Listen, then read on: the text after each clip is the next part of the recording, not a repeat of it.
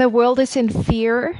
Everybody is in fear. There's a massive fear around. And we know that when people are in fear, their prefrontal cortex for rational thinking doesn't work well anymore. So what we have at the moment is that people can't think straight anymore. And that's very dangerous. And you know what happens when we're in fear? Well, our prefrontal cortex shuts down and we release cortisol. And cortisol is a stress hormone that literally makes our brains shrink. The problem is that our decision-making ability is on the decline when we have fear. We cannot make the best possible decisions. And I think what we need at the moment is to make good decisions, right? And instead, I feel that we have a lot of biases that influence our decisions.